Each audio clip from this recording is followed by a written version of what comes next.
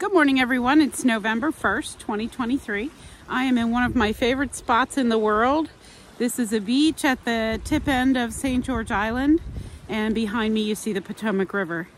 It is freezing cold today, guys. What happened to fall? It looks like winter has blown in with the wind.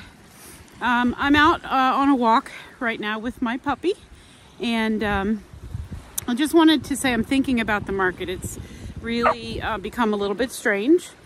As you know, we don't have enough inventory on the market, which means prices are staying high. At the same time, interest rates are going up, which makes it hard for the buyers.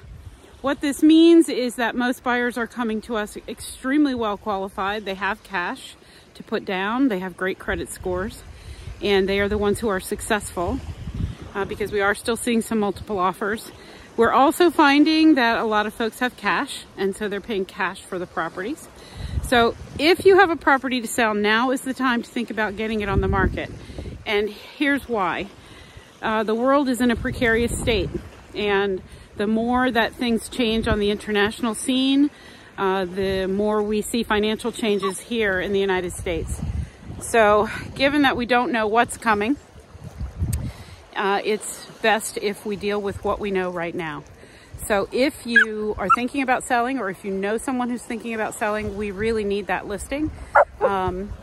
People who can't buy are being forced to rent, which, as you know, is a 100% interest rate, and they don't really want to rent, they want to buy. So if you are interested, if you know someone who's interested, please have them reach out to me.